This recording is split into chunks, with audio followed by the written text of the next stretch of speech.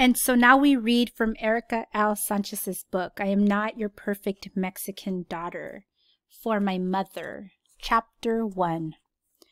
What surprised me most about seeing my sister dead is the lingering smirk on her face. Her pale lips are turned up ever so slightly, and someone has filled in her patchy eyebrows with a black pencil. The top half of her face is angry, like she's ready to stab someone, and the bottom half is almost smug. This is not the Olga I knew. Olga was as meek and fragile as a baby bird. I wanted her to wear the pretty purple dress that didn't hide her body like all of her other outfits. But Ama chose the bright yellow one with the pink flowers I've always hated. It was so unstylish, so classically Olga. It made her either 4 or 80 years old. I could never decide which. Her hair is just as bad as the dress. Tight, crunchy curls that remind me of a rich lady's poodle. How cruel to let her look like that. The bruises and gashes on her cheeks are masked with thick coats of cheap foundation, making her face haggard, even though she was only 22. Don't they pump your body full of strange chemicals to prevent your skin from stretching and puckering, to keep your face from resembling a rubber mask? Where did they find this mortician? The flea market? My poor older sister had a special talent for making herself less attractive. She was skinny and had an okay body, but she always managed to make it look like a sack of potatoes. Her face was pale and plain, never a single drop of makeup. What a waste. I'm no fashion icon, far from it, but I do feel strongly against dressing like the elderly. Now she's doing it from beyond the grave, but this time it's not even her fault. Olga never looked or acted like a normal 22-year-old. It made me mad sometimes. Here she was, a grown-ass woman, and all she did was go to work, sit at home with our parents, and take one class each semester at the local community college. Every once in a while, she'd go shopping with Ama or to the movies with her best friend Angie to watch terrible romantic comedies about clumsy but adorable blonde women who fall in love with architects in the streets of New York City. What kind of life is that? Didn't she want more? Didn't she ever want to go out and grab the world by the balls? Ever since I could pick up a pen, I've wanted to become a famous writer. I want to be so successful that people stop me on the street and ask, "Oh my God, are you Julia Reyes, the best writer who has ever graced this earth?" All I know is that I'm going to pack my bags when I graduate and say, "Peace out, motherfuckers." But not Olga, Saint Olga, the perfect Mexican daughter. Sometimes I wanted to scream at her until something switched on in her brain. But the only time I ever asked her why she didn't move out or go to a real college, she told me to leave her alone in a voice so weak and brittle. I never wanted to ask her again. Now, I'll never know what Olga would have become. Maybe she would have surprised us all. Here I am thinking all of these horrible thoughts about my dead sister. It's easier to be pissed, though. If I stop being angry, I'm afraid I'll fall apart until I'm just a warm mound of flesh on the floor. While I stare at my chewed-up nails and sink deeper into this floppy green couch, I hear Ama wailing. She really throws her body into it, too. "Mija! Mija!" She screams as she practically climbs inside the casket. Appa doesn't even try to pull her off. I can't blame him, because when he tried to calm her down a few hours ago, Ama kicked and flailed her arms until she gave him a black eye. I guess he's going to leave her alone for now. She'll tire herself eventually. I've seen babies do that. Appa has been sitting in the back of the room all day, refusing to speak to anyone, staring off into nothing like he always does.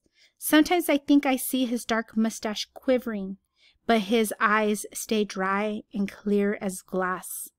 I want to hug Ama and tell her it's going to be okay, even though it's not and never will be. But I feel almost paralyzed, like I'm underwater and made of lead. When I open my mouth, nothing comes out. Besides, Ama and I haven't had that kind of relationship since I was little. We don't hug and say I love you like on TV shows about boring white families who live in 2-story houses and talk about their feelings. She and Olga were practically best friends, and I was the odd daughter out. We've been bickering, drifting away from each other for years. I've spent so much of my life trying to avoid Ama because we always end up arguing over stupid, petty things. We once fought about an egg yolk, for instance. True story. Appa and I are the only ones in my family who haven't cried. He just hangs his head and remains silent as a stone. Maybe something is wrong with us. Maybe we're messed up beyond crying. Though my eyes haven't produced tears, I've felt the grief burrow in every cell of my body. There are moments that I feel like I might suffocate, as if all my insides are tied into a tight little ball. I haven't taken a crap in almost 4 days, but I'm not about to tell Ama in the state she's in. I'll just let it build until I explode like a piñata. Ama has always been prettier than Olga, even now, with her swollen eyes and splotchy skin, which is not the way it's supposed to be. Her name is more graceful too. Amparo Montenegro Reyes. Mothers are not supposed to be more beautiful than their daughters, and daughters are not supposed to die before their mothers. But Ama is more attractive than most people. She hardly has any wrinkles and has these big round eyes that always look sad and wounded. Her long black hair is thick and dark, and her body is still slim, unlike the other moms in the neighborhood who are shaped like upside-down pears. Every time I walk down the street with Ama, guys whistle and honk, which makes me wish I carried a slingshot. Ama is rubbing Olga's face and crying softly now. This won't last, though. She's always quiet for a few minutes, then all of a sudden lets out a moan that makes your soul turn inside out. Now Tia Cuca is rubbing her back and telling her that Olga is with Jesus, that she can finally be in peace. But when was Olga not in peace? This Jesus stuff is all a sack of crap. Once you're dead, you're dead. The only thing that makes sense to me is what Walt Whitman said about death. Look for me under your boot soles. Olga's body will turn to dirt, which will grow into trees, and then someone in the future will step on their fallen leaves. There is no heaven. There is only earth, sky, and the transfer of energy. The idea would almost be beautiful if this weren't such a nightmare. 2 ladies waiting in line to see Olga in her casket begin crying. I've never seen them in my life. One is wearing a faded and billowy black dress, and the other wears a saggy skirt that looks like an old curtain. They clasp each other's hands and whisper. Olga and I didn't have much in common, but we did love each other. There are stacks and stacks of pictures to prove it. In Ama's favorite, Olga is braiding my hair. Ama says Olga used to pretend that I was her baby. She'd put me in her toy carriage and sing me songs by Cepillín, that scary Mexican clown who looks like a rapist but everyone loves for some reason. I would give anything to go back to the day she died and do things differently. I think of all the ways I could have kept Olga from getting on that bus. I've replayed the day over and over in my head so many times and have written down every single detail, but I still can't find the foreshadowing. When someone dies, people always say they had some sort of premonition, a sinking feeling that something awful was right around the corner. I didn't. The day felt like any other, boring, uneventful, and annoying. We had swimming for gym class that afternoon. I've always hated being in that disgusting Petri dish. The idea of being dunked in everyone's pee and God knows what else is enough to give me a panic attack, and the chlorine makes my skin itch and eyes sting. I always try to get out of it with elaborate and not so elaborate lies. That time, I told the thin-lipped Mrs. Kowalski that I was on my period again, the 8th day in a row, and she said she didn't believe me, that it was impossible for my period to be so long. Of course, I was lying, but who was she to question my menstrual cycle? How intrusive. Do you want to check? I asked. I'd be very happy to provide you with empirical evidence if you want, even though I think you're violating my human rights. I regretted it as soon as it came out of my mouth. Maybe I have some sort of condition that keeps me from thinking through what I'm going to say. Sometimes it's word puke spilling out everywhere. That was too much, even for me. But I was in a particularly foul mood and didn't want to deal with anyone. My moods shift like that all the time, even before Olga died. One minute I feel okay, and then all of a sudden my energy plummets for no reason at all. It's hard to explain. Of course, Mrs. Kowalski sent me to the principal's office, and as usual, they wouldn't let me go home until my parents came to pick me up. This happened several times last year. Everyone knows me at the principal's office already. I'm there more often than some of the gangbangers, and it's always for running my mouth when I'm not supposed to. Whenever I enter the office, the secretary, Mrs. Maldonado, rolls her eyes and clucks her tongue. Typically, Ama meets with my principal, Mr. Potter, who tells her what a disrespectful student I am. Then Ama gasps at what I've done and says, "Julia, que malcriada," and apologizes to him over and over again in her broken English. She is always apologizing to white people, which makes me feel embarrassed. And then I feel ashamed of my shame. Ama punishes me for 1 or 2 weeks, depending on how severe my behavior is, and then a few months later, it happens again. Like I said, I don't know how to control my mouth. Ama tells me, "Cómo te gusta la mala vida?" And I guess she's right, because I always end up making things more difficult for myself. I used to be a model student, skipped 3rd grade and everything, but now I'm a troublemaker. Olga had taken the bus that day because her car was in the shop to get the brakes replaced. Ama was supposed to pick her up, but because she had to deal with me at school, she couldn't. If I'd shut my mouth, things would have worked out differently. But how was I supposed to know?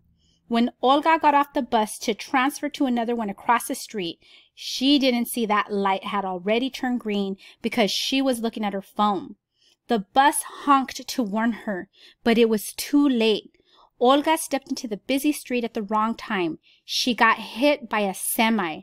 Not just hit, though. Smashed. Whenever I think of my sister's crushed organs, I want to scream in a field of flowers until I'm hoarse. 2 of the witnesses said that she was smiling right before it happened. It's a miracle that her face was okay enough to have an open casket. She was dead by the time the ambulance arrived. Even though the man driving couldn't have seen her because she was blocked by the bus and the light was green and Olga shouldn't have crossed one of the busiest streets in Chicago with her face in her phone, Ama cursed the driver up and down until she lost her voice. She got really creative too. She had always scolded me for saying the word damn, which is not even a bad word, and here she was telling the driver and God to fuck their mothers and themselves. I just watched her with my mouth hanging open. We all knew it wasn't the driver's fault, but Ama needed someone to accuse. She hasn't blamed me directly, but I can see it in her big sad eyes every time she looks at me. My nosy aunts are whispering behind me now. I can feel their eyes latch to the back of my head again. I know they're saying that this is my fault. They've never liked me because they think I'm trouble. When I dyed chunks of my hair bright blue, those drama queens almost needed to be put on stretchers and rushed to the hospital. They act as if I'm some sort of devil child because I don't like to go to church and would rather read books and socialize with them. Why is that a crime, though? They're boring. Plus, they have no idea how much I loved my sister. I've had enough of their whispering, so I turn around to give them a dirty look. That's when I see Lorena come in. Thank God, she's the only person who can make me feel better right now. Everyone turns to stare at her in her outrageously high heels, tight black dress, and excessive makeup. Lorena is always drawing attention to herself. Maybe that'll give them something else to gossip about. She hugs me so tight she nearly cracks my ribs. Her cheap cherry body spray fills my nose and mouth. Ama doesn't like Lorena because she thinks she's wild and slutty, which isn't untrue, but she has been my friend since I was 8 and is more loyal than anyone I've ever known. I whisper to her that my tias are talking about me, that they're blaming me for what happened to Olga, that they're making me so angry I want to smash all the windows with my bare fists. Fuck those nosy viejas. Lorena says, waving her hand dramatically, shooting them eye daggers. I turn around to see if they've stopped staring when I notice a dark man in the back crying quietly into a cloth handkerchief. He's wearing a gray suit and shiny gold watch. He seems familiar, but I can't place his face. He's probably my uncle or something. My parents are always introducing me to strangers and telling me we're related. There are dozens of people here I've never met. Turn around, he's gone. And Olga's friend Angie comes running in, looking like she was the one hit by a semi. She's beautiful, but damn, is she an ugly crier. Her skin is like a bright pink rag someone has wrung out. As soon as she sees Olga, she starts howling, almost worse than Ama. I wish I knew the right thing to say, but I don't. I never do. Chapter 2. After the funeral, Ama doesn't get out of bed for almost 2 weeks. She only gets up to go to the bathroom, drink water, and occasionally eat one of those Mexican cookies that taste like styrofoam. She's been wearing the same loose and frumpy nightgown, and I'm almost positive she hasn't taken a shower this entire time, which is scary, because Ama is the cleanest person I know. Her hair is always washed and neatly braided, and her clothes, even when they're old, are patched, ironed, and spotless. When I was 7, Ama found out I hadn't showered for 5 days, so she dunked me in a scalding hot tub and scrubbed me with a brush until my skin ached. She told me that girls who don't wash their junk get horrible infections, so I never skipped showering again. Maybe I'm the one who needs to throw Ama into the tub now. Appa works all day, then sits on the couch with a bottle of beer like usual. In fact, he even sleeps on it now. It's probably molded to his body at this point. He hasn't said much to me this whole time, which is not that different from before. Sometimes he barely says hello. Could it be that my own father hates my guts? He wasn't that much more affectionate toward Olga, but she definitely tried harder. When Appa came home from the factory, she'd bring out his foot bath. She'd kneel down, place his feet gently inside, and massage them. They never said a word during this daily ritual. I can't imagine touching him like that. The apartment is a disaster since Ama and Olga were the ones who did all the cleaning. We have roaches, but because Ama mopped every single day, it didn't feel that disgusting. Now the dirty dishes are piled high and the kitchen table is covered with crumbs. The roaches are probably rejoicing. And the bathroom? It should be burned to the ground. I know I should clean, but whenever I look at the mess, I think, what's the point? Nothing feels like it has a point anymore.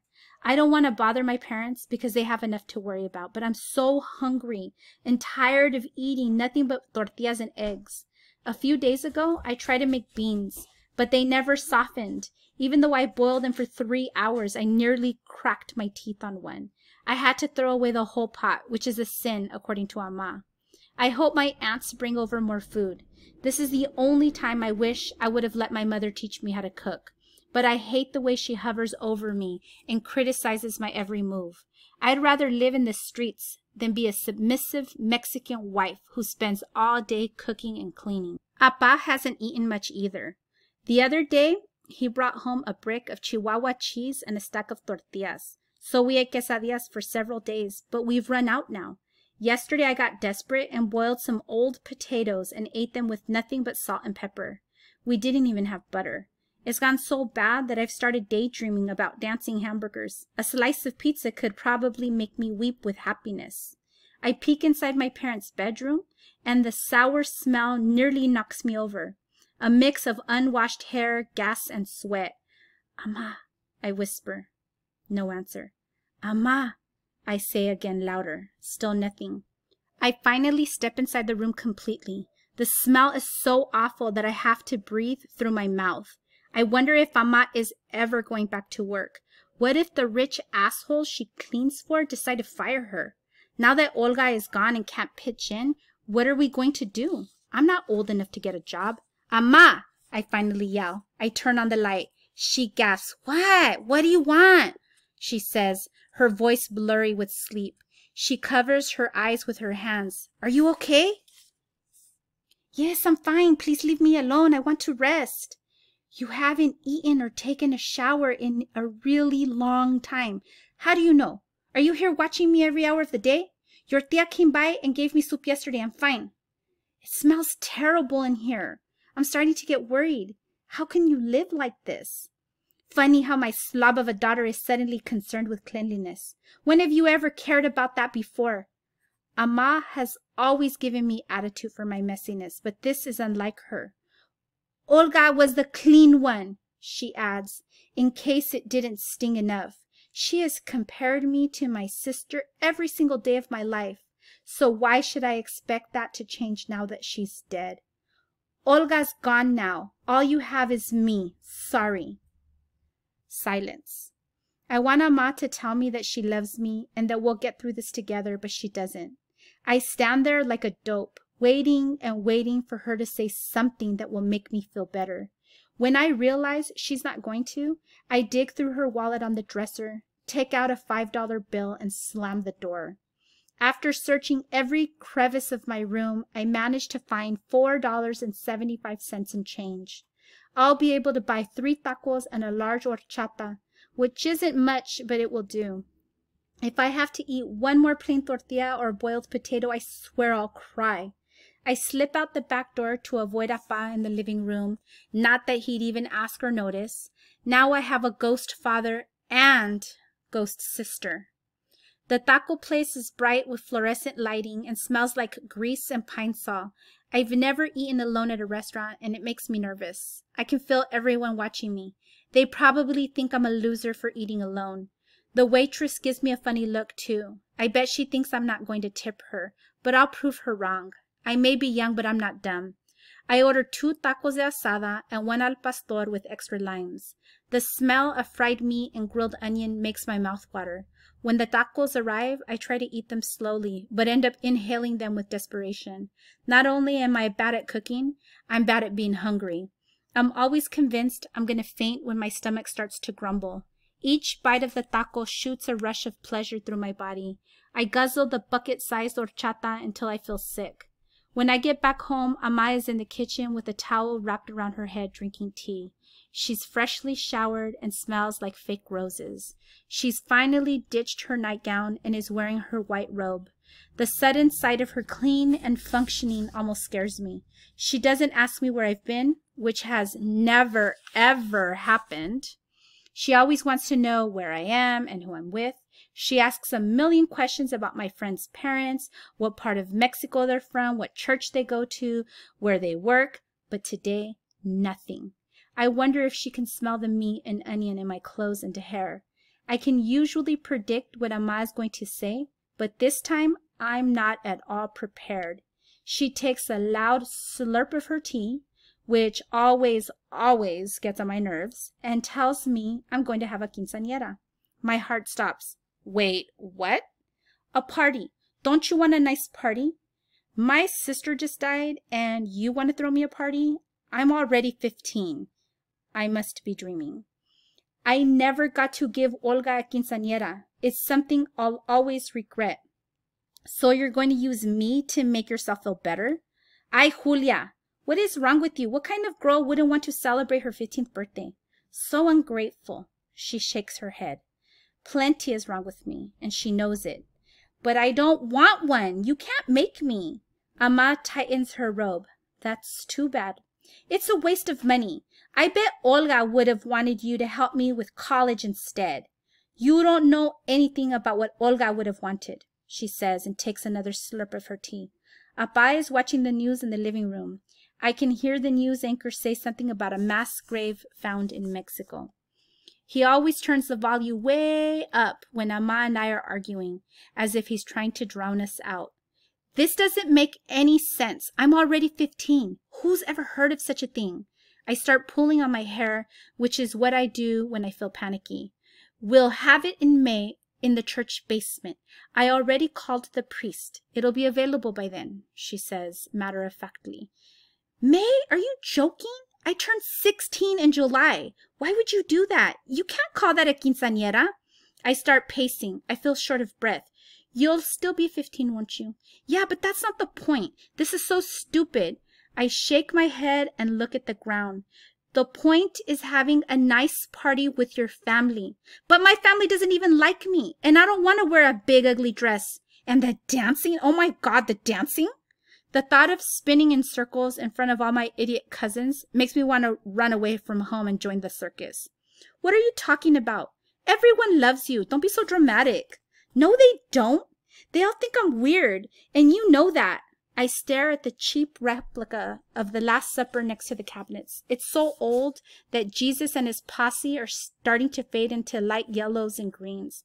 That's not true. Ama furrows her brow. Well, either way, you can't call it a quinceañera. Yes, I can. It's tradition. Ama's jaw tightens and her eyes narrow in a way that tells me I'm not going to win. Where are you going to get the money? Don't worry about it. How can I not worry? That's all you ever talk about. I said it's not your problem. Do you understand? Ama's voice gets quiet, which is even scarier than when she yells. This fucking sucks, I say, and kick the stove so hard the pan rattles.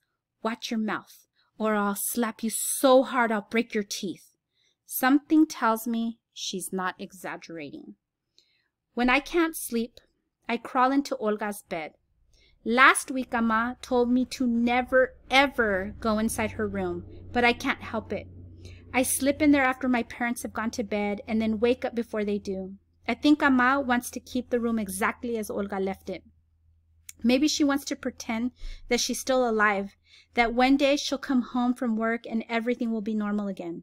If Ama knew that I touched Olga's things, she'd probably never forgive me. She'd probably ship me to Mexico, one of her favorite threats, as if that would solve any of my problems. My sister's bed still smells like her, fabric softener, lavender lotion, and her warm and sweet human scent. I can't describe. Olga dressed ugly, but smelled like a meadow. I toss and turn for a long time. Tonight my mind won't shut off. I can't stop thinking about the chemistry test I failed yesterday. 24%, which is the worst grade I've received. Even an intellectually stunted monkey could get a better score. I already hated chemistry, but since Olga died, I haven't been able to concentrate. Sometimes I look at my books and tests, and the words all blur and swirl together. If I keep going like this, I'll never get into college. I'll end up working in a factory, marry some loser, and have his ugly children. After lying in bed for hours, I turn on the lamp and try to read. I've read The Awakening 1,000,000 times, but I find it comforting. My favorite character is a lady in black who follows Edna and Robert everywhere. I also love the book because I'm so much like Edna. Nothing satisfies me. Nothing makes me happy. I want too much out of life. I want to take it in my hands and squeeze and twist as much as I can from it, and it's never enough. I read the same sentence over and over again and lay the book on my stomach. I stare at the light purple walls and remember the happy times I had with my sister before we started to flutter away from each other. There's a picture on her dresser of both of us in Mexico. Our parents used to send us every summer, but it's been years since we've been there. Ama and Apa haven't been able to go back because they're still illegal. The two of us are in front of Mama Jacinta's house. We're both squinting and smiling in the sun, and Olga's arm is around my neck so tight that it is almost as if she's choking me. I remember that day so clearly. We swam in the river for hours, then ate Hawaiian hamburgers from the cart near the park. Most of my childhood sucked, but our summers in Mexico were different. We'd get to stay up all night and play kick the can in the streets until we were filthy and exhausted. Here, we would have been hit by stray bullets. Sometimes we'd get to ride my great-uncle's beautiful black horses, and Mama Jacinta would spoil us with food, no matter how silly our cravings were. Once, she even made us a pizza with stinky ranchero cheese. Behind our picture is a poster of Maná, the terrible Mexican rock band that I hate, because all their songs are about weeping angels and something equally lame. On the opposite wall is her high school graduation picture.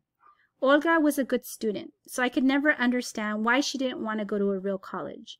I've been dreaming of going since I was little. I know I'm smart. That's why they skipped me ahead a year. I was bored out of my skull in class. Now I get mostly B's with a sprinkle of C's, except for English. I always get A's in English. My mind usually wanders and gets lost in a tangle of worries. As I look around the room, I wonder who my sister was. I lived with her my whole life, and now I feel like I didn't know her at all. Olga was a perfect daughter, cooked, cleaned, and never stayed out late. Sometimes I wondered if she'd live with my parents forever like that saptita from Like Water for Chocolate. Ugh, such a terrible book. Olga loved her job, even though she was only a receptionist.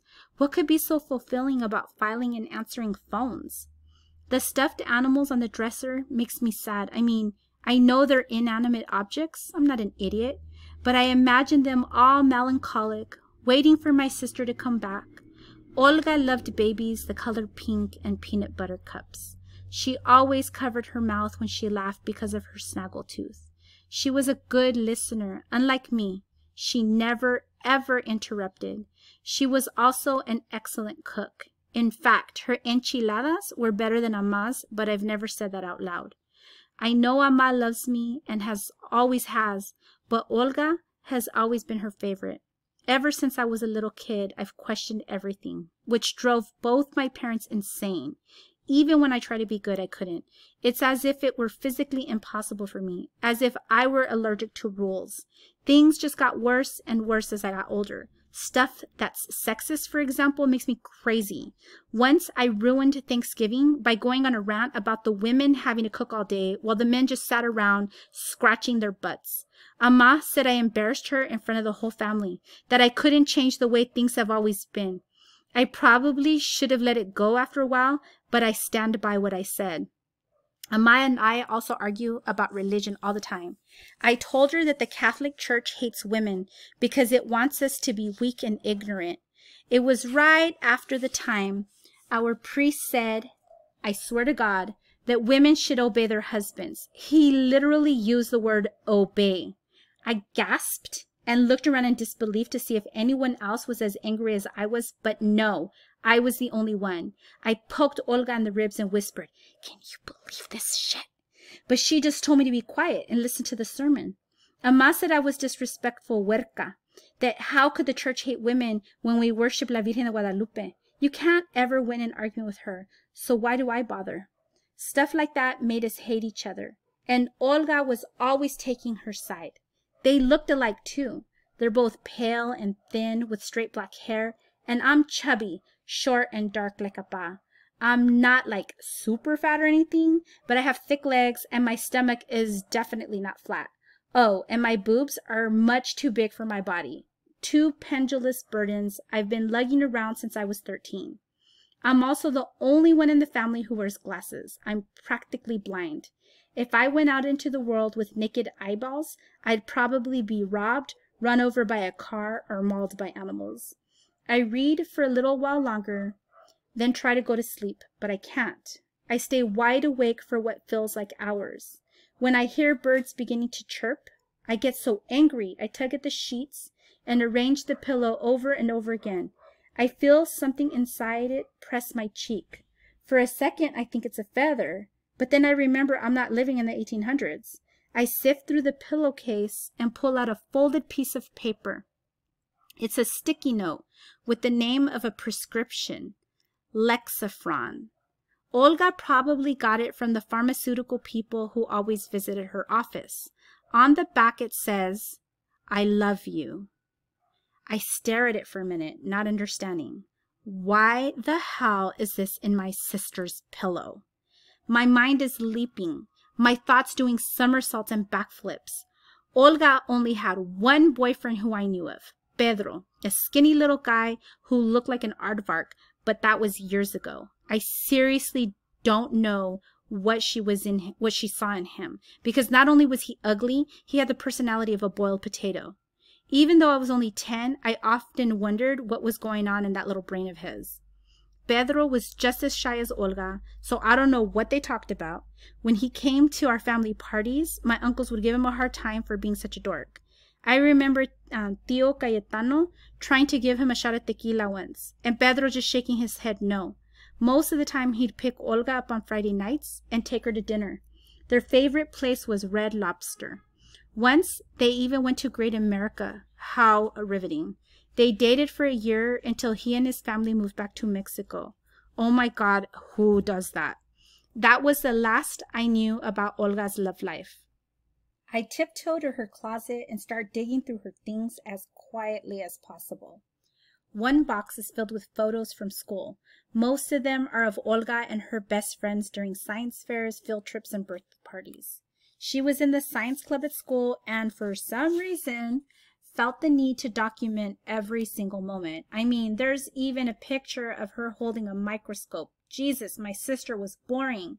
I keep sifting through the box when I feel some clothes. I can't be prepared for what I pull out. 5 pairs of silk and lace thongs. Sexy lady underwear, the kind I imagine a very expensive hooker might buy. At the very bottom, I find skimpy lingerie. I have no idea what it's called. A nightie, a negligee, a teddy? Such stupid names for things that are supposed to be sexy. Why would Olga have this in her closet? Why would she subject herself to these forever wedgies when she didn't even have a boyfriend? Was this what she wore under her senior citizen ensembles? Olga must have done a good job washing them in secret, because if Ama had found them in the laundry, she would have flipped the hell out. I have to find her laptop now. I have 2 hours until my parents wake up. I look everywhere, even the places I already searched. Finally, when I'm so tired I'm about to give up, I think to check the most obvious place of all, under her mattress, and there it is, duh. I know guessing a password is probably impossible, but I have to make an effort. I try a few things: her favorite food, our parents' hometown, Los Ojos, our address, her birthday, and even 1, 2, 3, 4, 5, which only a complete moron would use. Oh, who am I kidding? This is impossible. I go back to her dresser. There has to be something else in there. Her trunk drawer is full of pens, paper clips, scraps of paper, receipts, old notebooks, nothing even remotely interesting. As I consider going back to sleep, I find an envelope under a pile of note cards. It feels like there's a credit card inside, but it's not. It's a hotel key, the Continental, it says. Except for our trips to Mexico, Olga has never ever slept anywhere else. Why would she need a hotel key? Angie works at a hotel, but it's called something else, the Skyline, I think. I hear someone open a door. Maybe Ama or Appa got up to pee. I flick off the lights as quickly as possible and try not to move or breathe. If Ama catches me, she'll make sure I never get in here again. The next thing I know, I wake up to the sound of someone in the kitchen. My pillow is wet. I must have fallen asleep before I could set an alarm on my phone. Holy shit, Ama is going to kill me. I make Olga's bed as fast as I can and press my ear to the door to make sure no one is near when I sneak back into my room. Ama must have been wearing ninja shoes, because when I open the door, there she is with her hands on her hips. Chapter 3. I didn't know how things could get any worse at home, but apparently they can. The apartment feels like the play The House of Bernarda Alba, but much less interesting. Just like the crazy and grieving mother, Ama keeps all the blinds and curtains drawn, which makes our cramped apartment even more stuffy and depressing. Because of my punishment for going into Olga's room, all I can do is read, draw, and write in my journal. Ama also took away my phone. I can't even close my bedroom door because she opens it as soon as I do. When I tell her I need privacy, she laughs and tells me I've become too Americanized. Privacy. I never had any privacy when I was a girl. You kids here think you can do whatever you want, she says. I don't even know what she thinks I might do if I'm alone in my room. There's no way I try touching myself with her yelling and lurking all the time. I don't bother looking out the window because all I can see is the building next door. And now I can't go into Olga's room, not even at night when they're sleeping, because Ama installed a lock and I can't find the key. I've looked everywhere. As soon as I can bust out of here, I'm going to the Continental Hotel to see if I can find anything about Olga. I've tried calling Angie about 1,000,000 times from a landline, and she still hasn't called me back. She has to know something. I usually go inside my closet to cry so my parents don't hear me. Other times, I just lie on my bed and stare at the ceiling, imagining the kind of life I want to have when I get older. I picture myself at the top of the Eiffel Tower, climbing pyramids in Egypt, dancing in the streets in Spain, riding in a boat in Venice, and walking on the Great Wall of China. In these dreams, I'm a famous writer who wears flamboyant scarves and travels all around the world, meeting fascinating people. No one tells me what to do. I go wherever I want and do whatever I please. Then I realize that I'm still in my tiny bedroom and can't even go outside. It's like a living death. I almost envy Olga, which I know is completely fucked up. If I tell Amma that I'm bored, she tells me to pick up a mop and start cleaning. She doesn't believe in boredom when there's so much to do around the house, as if cleaning the apartment were as entertaining as a day at the beach. When she says stuff like this, I feel the anger bubble in my guts. Sometimes I love her and sometimes I hate her. Mostly, I feel a combination of both. I know it's wrong to hate your parents, especially when your sister is dead, but I can't help it. So I keep it to myself, and the resentment grows through me like weeds. I thought deaths were supposed to bring people together, but I guess that's just what happens on TV. I wonder if other people feel this way. I asked Lorena once, but she said, "No, how could I possibly hate my own mother? What was wrong with me? But that's probably because her mom lets her do whatever the hell she wants." I don't like most of my teachers because they're as interesting as buckets of rocks. But English with Mr. Ingman is always fun. There's something about Mr. Ingman that I liked right away. He looks like a dorky suburban dad, but his eyes are friendly and his weird jagged laugh is kind of funny. And he treats us like we're adults, like he actually cares about what we think and feel. Most teachers talk down to us as if we're a bunch of immature dummies who don't know anything about anything. I don't know if anyone's told Mr. Ingman about my dead sister, because he doesn't look at me like he pities me. As soon as we sit down today, Mr. Ingman makes us write down our favorite word and says we'll have to explain it to the rest of the class. I've loved words since I learned how to read, but I've never thought about my favorite ones. How can you choose just one? I don't know why such a simple task makes me so nervous. It takes me a few minutes to come up with anything. Then I can't stop. Dusk, serenity, flesh, oblivious, vespers, serendipitous, kaleidoscope, dazzle, wisteria, hieroglyphs, sputter. By the time Mr. Ingman gets to me, I finally decide on wisteria. "So what's yours, Julia?" Mr. Ingman nods towards me. He always says my name exactly how I pronounce it, the Spanish way. Yes, I had a lot of words, but in the end, I picked wisteria. "What do you like about that word?" Mr. Ingman sits on his desk and leans forward. "I don't know, it's a flower, and it just sounds beautiful, and it rhymes with hysteria, which I think is kind of cool. And maybe this sounds weird, but when I say it, I like the way it feels in my mouth." I regret that last part because all the guys start laughing. I should have known. Mr. Ingman shakes his head. "Come on, guys, let's show Julia some respect. I expect you all to be kind to each other in this class. If you can't do that, I'll ask you to leave, understand?" The class quiets down. After we get through everyone, Mr. Ingman asks us why he made us do this exercise. A few people shrug, but no one says anything. "The words you choose can tell us a lot about yourself," he says. "In this class, I want you to learn to appreciate, I want you to love language. Not only will I expect you to read difficult texts and learn how to analyze them in smart and surprising ways, I expect you to learn hundreds of new words. See? I'm teaching you standard English, which is the language of power. What does that mean?" Mr. Ingman raises his eyebrows and looks around the room. "Anyone?" The room is silent. I want to answer, but I'm too embarrassed. I see Leslie smirk next to me. What a jerk. She always looks like she's just sniffed a dirty diaper. "It means that you will learn to speak and write in a way that will give you authority. Does that mean that the way you speak in your neighborhood is wrong? that slang is bad, that you can't say on fleek or whatever you kids are saying these days? Absolutely not. That form of speaking is often fun, inventive, and creative. But would it be helpful to speak that way in a job interview? Unfortunately not. I want you to think about these things. I want you to think about words in a way you've never done before.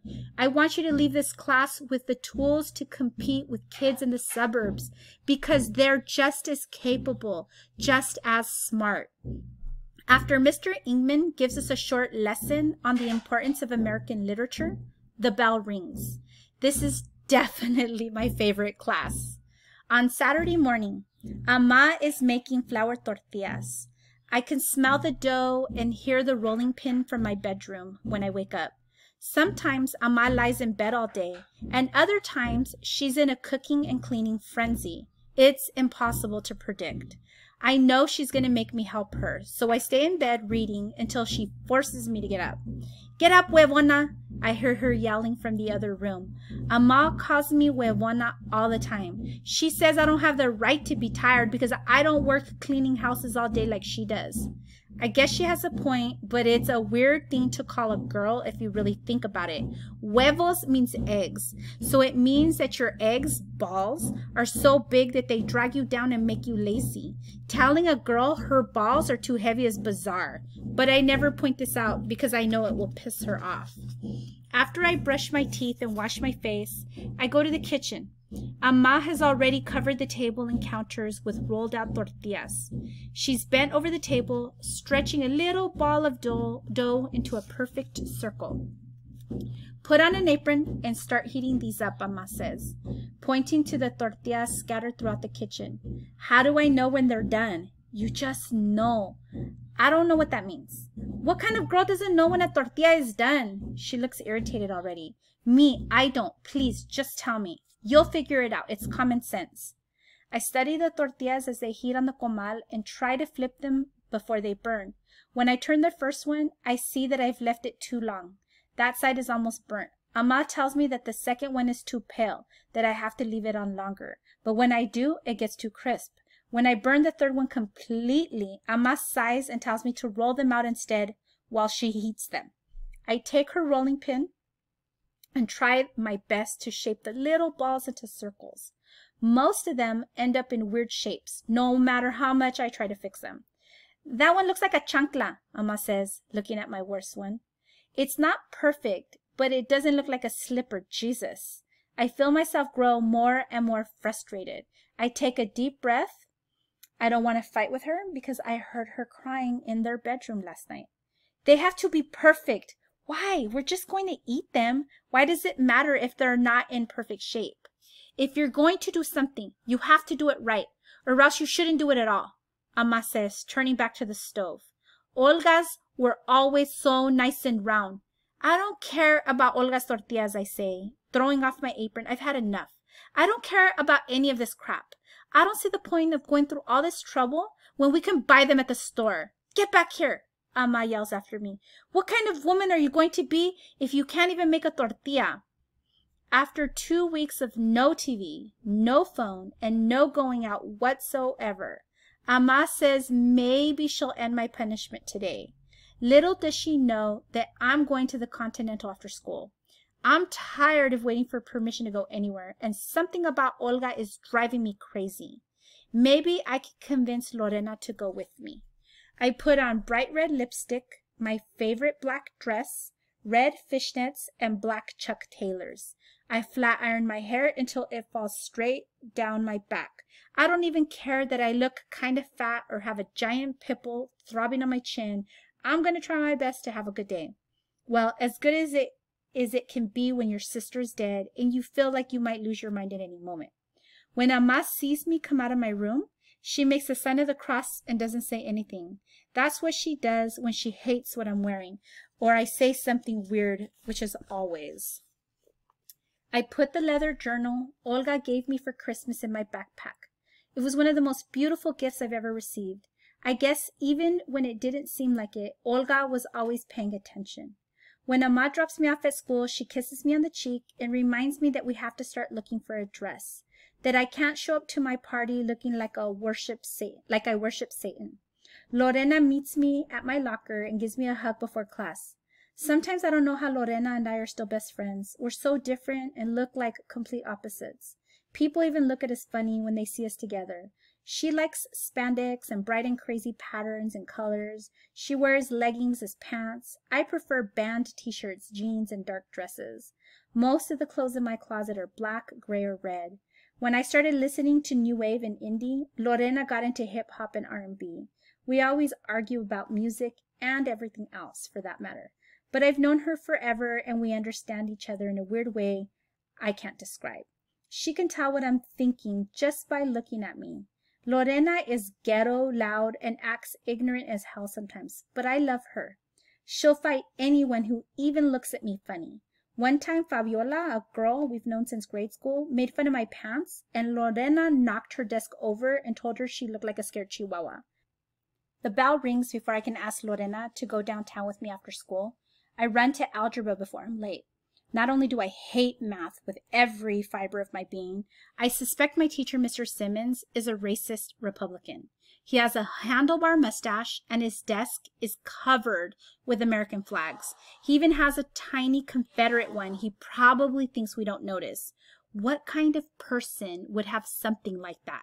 He also has a dumb Ronald Reagan quote about jelly beans taped to the wall, which is another obvious clue. You can tell a lot about a fellow's character by the way he eats his jelly beans. What does that even mean? How exactly do people eat jelly beans differently? Is that supposed to be deep or something? No one seems to notice or care about these kinds of things, though. I tried to explain it to Lorena, but she just shrugged and said, white people. While Mr. Simmons goes on and on about integers, I work on a poem in my journal. I only have a couple of pages left. Red ribbons unraveling with the noise of my chaos. A light beating like a drum, I opened my wings and took a swim in a warm, euphoric dream of hands pressed to faces open to the mad dancing and combusted into a new constellation. The dream too warm for the flesh, too rough for the soft touch of fingertips, holding my universe in a single grasp. Everything sank, falling to the ground, became blue. The sunsets raining behind me like a monsoon. As I'm daydreaming about more images for my poem, Mr. Simmons calls on me, of course. He probably noticed my hatred for him pulsing around me. Julia, what is the answer to problem 4? He takes his glasses off and squints at me. He says my name the wrong way, Julia, even though I already told him how to pronounce it. Ama has never let me say it the English way. She says she's the one who named me and that people can't go around changing it for their own convenience. We agree on that at least. It's not like it's hard to pronounce. I'm sorry, I don't know, I tell Mr. Simmons. Were you paying attention? No, I wasn't, sorry. And why not? My face feels hot. Everyone is watching me, waiting for my humiliation like vultures. Why can't he just back off? Look, I said I was sorry. I don't know what else to tell you. Mr. Simmons is really pissed now. I want you to come to the board and solve the problem, he says, pointing at me. I guess he was never taught that it's impolite to point at people. I want to get all Bartleby about it. Tell him I don't fucking feel like it, but I know I shouldn't. I've gotten in enough trouble lately. But why does he have to pick on me? Doesn't he know my sister is dead? My heart is racing, and I can feel a thick pulse in my left cheek. I wonder if my face is twitching. No. What did you say to me? I said no. Now Mr. Simmons is pink as ham. His hands are on his hips, and he looks as though he wants to bash my skull. Before he says anything else, I shove my stuff into my backpack and run out the door. I can't deal with this today. Get back here right now, young lady, he yells after me. But I keep going. I can hear everyone screaming, laughing, and clapping as I walk out the door. Damn, son, I hear Marcos yell. Oh, hell no. She told you. I think that's Jorge, which makes me almost forgive him for having a rat tail. The sky is clear, a blue so bright and beautiful that it hurts to look at it. Maybe I should have waited until the end of the day to see if I could convince Lorena to go with me. But there's no way I'm going back inside now. The birds are carrying on, and the streets smell like frying chorizo. Cars are honking. Men and women are selling fruit and corn from carts. Mexican music is blaring from every direction. Most of the time, I hate walking through my neighborhood because of the gangbangers and guys whistling from their cars. But today, nobody even looks at me. I know I shouldn't have left school, but Amma is always talking about how it's a sin to waste this and that, and it feels like a sin to waste a day like this. Besides, now I don't have to wait all day to go to the Continental. As I walk to the bus, I watch a helicopter fly toward downtown until it disappears into a tiny black speck. I can see the hazy skyline in the distance. As long as I can find the Sears Tower, I know I can't get lost. A green balloon floats past a power line, then gets tangled in a tree. I remember a movie I watched in first grade about a red balloon that chased a French boy throughout the streets of Paris.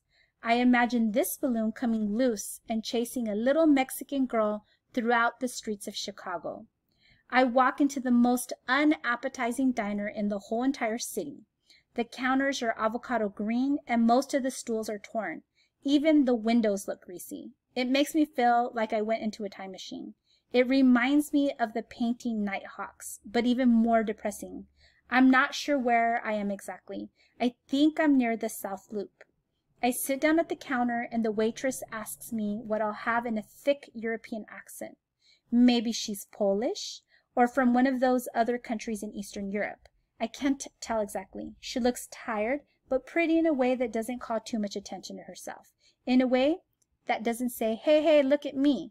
I only have $8.58 in my pocket, and I still have to get back on the bus or train, so I have to choose carefully. What I really want is this meal called the hobo, which is made of eggs, hash browns, cheese, and bacon. Practically everything I love. But it's $7.99. I won't have enough left to get back home. I order a cheese Danish and a cup of coffee, even though the smell of bacon makes my mouth drip. I read the newspaper on the counter while I drink my coffee, which is so awful I can barely stomach it. It tastes as if they boiled old socks and dumped the liquid into a coffee pot, but I gulp it down anyway because I'm not about to waste my $2. And the Danish is stale, of course. I should have seen that coming. I scoop out the cheese and eat it with my finger. Shouldn't you be in school? The waitress asks as she refills my mug. Yeah, I should be, but one of my teachers was being a total jerk. She raises an eyebrow. She seems suspicious. He was, I swear. What did he do? He called on me to solve a problem on the board. I didn't know the answer, but he kept insisting. It was so embarrassing. I realize how stupid this sounds when I say it out loud. That doesn't sound too bad, she says. Yeah, I guess it doesn't, huh? We both laugh. Well, I think you should probably go back before you get in trouble, she smiles. My sister is dead, I blurt out. What? She asks as if she's misheard. She died last month. I can't concentrate. I guess that's the real reason I left. Oh no, she says, her pretty face now sad and severe. Why did I tell her this? It's not her problem. You poor girl. I'm so sorry. Thank you, I say, still not knowing why I just told her about Olga. She squeezes my hand, then walks to a table behind me. I write in my journal for a little while and try to figure out what to do next. Might as well make a day of it since I'm already going downtown. Whatever I do has to be free or close to it, or else I'll have to walk home. After some brainstorming and doodling, I decide on the Art Institute, which is one of my favorite places in the whole world. Well, in Chicago. I haven't seen much of the world yet. They have a suggested donation, but I never pay it. Keyword suggested. When I ask the waitress for my bill, she tells me someone's already paid for me. What? Who? Wait, I don't understand. The man who was sitting over there. She points to an empty stool at the end of the counter. He heard you were having a bad day. I can't believe it. Why would somebody do something like that without asking for anything in return? He didn't even hit on me or stare at my boobs or wait around for me to thank him. I run out to the street to find him, but it's too late. He's gone. I take out my notebook and stare at the address for the Continental. I'm not very good with directions, but I think I can probably figure it out without a map. I walk northwest. It's not that hard when you know where the lake is. The buildings are blocking the sun, so it's starting to feel cold. I wish I would have brought a jacket. A homeless man with no legs screams in front of a Starbucks. I think he's drunk because I can't understand what he's saying. Something about a llama. A mother and daughter brush past me with 2 giant American Girl bags. I've heard those dolls cost hundreds and hundreds of dollars. I can't wait until I have enough money to buy whatever the hell I want without worrying about every single penny. I, however, would never spend it on something as stupid as a doll. The Continental is small but lavish. Lots of blue and off-white. It's called a boutique hotel, whatever the hell that means. The woman at the front desk hangs up the phone when I approach her. "Can I help you, miss?" Her hair is drawn into a slick, tiny, tight ponytail that looks like it hurts, and her perfume smells like a dusty flower in a summer twilight. "Did you ever see this girl come in here?" She was my sister. I give her a picture of Olga at Tia Cuca's barbecue a month before she died. She's holding a plate of food and smiling with her eyes closed. I figured it was best to use the most recent one I could find. "I'm sorry, but we're not allowed to give any information about our guest." She smiles apologetically. I see a tiny smear of pink lipstick on her teeth. "But she's dead." She winces and shakes her head. "I'm so sorry. Can you at least tell me if you've seen her?" Again, "I'm so sorry for your loss, but I can't. It's against our policy, sweetheart." Why would a policy matter if she's dead? Can you just look up her name, Olga Reyes, please?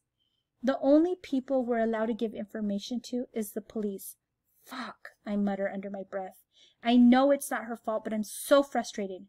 Okay, well, can you at least tell me if this hotel is connected to the Skyline? Are they owned by the same company? Yes, they're a part of the same conglomerate. Why do you ask? Thanks. I walk out the door without bothering to explain. Before entering the museum, I take a walk around the gardens outside. Everyone is desperately trying to hang on to the sunshine, enjoying the unexpected warmth before the winter takes a cold gray crap on the city, and makes us all miserable again. Though the trees are changing colors, flowers are still in bloom, and there are bees everywhere. Everything is so perfect, I wish I could keep it in a jar.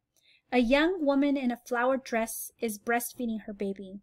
A man with long gray hair is lying on a bench, with his head on his wife's lap. A couple is making out against a tree. For a split second, my mind tricks me into believing this girl is Olga, because they have the same long ponytail, skinny body, and flat butt. But when she turns around, she looks nothing like my sister. When I tell the woman at the counter that I will pay $0 instead of the suggested donation, she eyeballs me as if I were some sort of criminal. Don't we all have a right to art? Are you trying to keep me from an education? That seems very bourgeoisie, if you ask me. I learned that word in history class last year and try to use it whenever it's appropriate, because Mr. Ingman always tells us that language is power. The woman just sighs, rolls her eyes, and hands me the ticket. She probably hates her job. I know I would. I walk over to my favorite painting, Judith slaying Holofernes. We learned about the artist Artemisia Gentileschi in art class last year. My teacher, Ms. Schwartz, told us something bad happened to her, but wouldn't tell us what, so I looked it up after class. It turns out that her painting teacher raped her when she was 17. What a scumbag. Almost all the Renaissance and Baroque paintings we studied in the class were of baby Jesus, which is not very interesting. So when I saw Artemisia Gentileschi's paintings of biblical women killing all those horrible men, my heart trembled. She was such a badass. Every time I see Judith slaying Holofernes, I notice something new. That's what's so great about art and poetry. Right when you think you get it, you see something else. You can find a million hidden meanings. What I love most about the paintings is that Judith and her maid are slicing off the man's head, but they don't even look scared. They're totally casual, as if they're just washing dishes or something. I wonder if that's how it really happened. When Miss Schwartz said that one of her paintings was at our museum, I decided I needed to see it right away. This is my 4th time this year. I love art almost as much as I love books. It's hard to explain the way I feel when I see a beautiful painting. It's a combination of scared, happy, excited, and sad all at once, like a soft light that glows in my chest and stomach for a few seconds. Sometimes it takes my breath away, which I didn't know was a real thing until I stood in front of this painting. I used to think it was just some saying in a pop song about stupid people in love. I had a similar feeling when I read an Emily Dickinson poem. I was too excited and threw my book across the room. It was so good that it made me angry. People would think I'm nuts if I try to explain it to them, so I don't. I crouched down to get a better look at the bottom part, which I never paid much attention to before. The blood is dripping on the white sheet, and the fibers of the silk are so delicately painted that it's hard to believe they aren't real. I can't get enough of this place. I can be here forever and ever, studying all the art and walking up and down the dramatic marble staircases. I love the Thorn miniature rooms, too. I can spend hours imagining a tiny version of myself living in those fancy little houses. I always have to come to the museum alone, though, because no one will ever join me. I tried dragging Lorena once, but she just laughed and called me a nerd. I suppose I can't argue with that. I asked Olga one time, but she was going shopping with Angie that day. As I wander around, I find a painting I've never noticed before, Anna Maria Dashwood, later Marchioness of Ely by Sir Thomas Lawrence. I gasp when I see the woman's face because my sister's eyes are staring back at me. I never paid attention to that expression before, neither joyous nor somber, but as if she were trying to tell me something. I walk around and lose track of time. I look at my favorite paintings again, the Old Guitarist by Pablo Picasso, the Cybernetic Lobster Telephone by Salvador Dali, and the one made of dots by George Seurat. Every time I see it, I promise myself I'll go to Paris someday. I'll roam through the city by myself eating cheese until I burst. It's rush hour when I finally get on the train to go back home. The bus is too unreliable at this time. All the men and women in suits are all sweaty and tired. If I end up being an office lady who wears slacks and changes into white sneakers to walk home from the train, I'll just jump off a skyscraper. The train is crammed with people, but I find a window seat facing backward, next to a man in a filthy coat who smiles and says, "Good evening," when I sit down. He smells like pee, but at least he has good manners. I take out my journal to make some notes. I love to watch the city from above. The graffiti on factories, the honking cars, the old buildings with shattered windows, everyone in a hurry. It's exciting to see all the movement and energy. Even though I want to move far away from here, moments like these make me love Chicago. A couple of black kids near the doors start beatboxing, which makes a man frown and shake his head. I think it sounds amazing, though I wonder how they can make that kind of music with their mouths. How can they sound exactly like machines? I go back to the poem I started in Mr. Simmons' class. When a woman with a burned face makes her way through the crowded aisle, asking everyone to spare some change. When she gets closer, I see that her green t-shirt says, "God has been so good to me." The letters are so bright and shiny, they feel like they're yelling. She puts her hand in front of me, and I reach into my backpack to pull out the rest of the money I have left. The mystery guy at the diner paid for my food today, so why not? "Have a blessed day," she says and smiles. "Jesus loves you." He doesn't, but I smile back anyway. I look out the window and watch the skyline lit up by the evening sun. The buildings reflect a dazzling orange-red, and if you glance, it almost looks like the buildings are on fire. I bet the school has already called my parents, and I'm in some deep shit again. It was worth it, though. I open my journal to a blank page and write, "God has been so good to me," before I forget. Now that we've enjoyed those first 3 chapters of I Am Not Your Perfect Mexican Daughter, let's go ahead and work on a personal connection. So what you all are going to do is on Schoology, you've already opened up the document that looks like this. So we're going to work on the section called Personal Connection. What in these first 3 chapters did you feel personally connected to? And so I, for this slide, put a picture of myself. I was literally 15 years old in this picture, which is exactly the age of Julia in this book. And I'm wearing my Raiders sweatshirt and, you know, the shoes that were in style, quote unquote, in style at the time. And I just remember being this age and feeling a lot like Julia feels in this book so far, where she feels not really connected to her mom and really misunderstood. And a lot of times, like, just really wanting to feel like closeness and connection, but at the same time feeling like everything was kind of out of control and there was nothing I could really do to bring things under control. And now that I'm older, I kind of look at it like a lot of it has to do with the cultural idea that you know, children, quote unquote children, that your children are supposed to be seen and not heard. And I think at that age, I already had a lot of ideas and a lot of ambitions and a lot of things I wanted to do. And I wasn't really supported in that. And so it caused me to be like a lot like her, just like a little piñata waiting to explode for other reasons, not the ones she stated. And so this picture to me really is a connection to the feeling that I have in this picture, is really something that connects me a lot to the feelings that I got in reading about Julia. So you're going to go ahead and do the same. You're going to share your connection, your personal connection in this section of your document. Now, the next thing that you're going to do is an art connection. And so she talks about a lot of art in these first couple of chapters. She talks about, you know, various plays and books and characters that she feels connected to. But when she goes to the Art Institute in Chicago, she speaks specifically about this painting right here, right? The painting that Julia loves in the museum called Judith Slaying Holofernes.